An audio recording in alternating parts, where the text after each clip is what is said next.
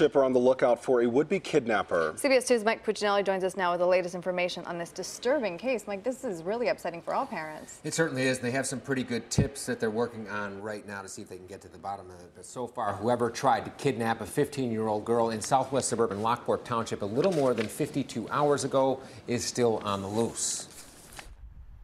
Rise around 6:30 Monday morning. That's when a teenage girl was standing at a school bus stop near the intersection of Green Garden Place and Riley and Oak Avenues when she says a man attempted to snatch her off the street. The 15-year-old says he got out of his car, grabbed her around the waist, and attempted to force her into his vehicle. She was able to break free and run away.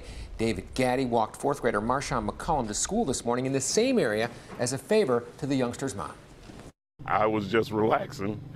But his mother called because she's at work. He's terrified to walk to school because of the stuff that's going on. So I volunteered to walk him to school this morning. How does it make you feel to know that he's helping you out? I feel so happy. Makes you feel safe? Yes.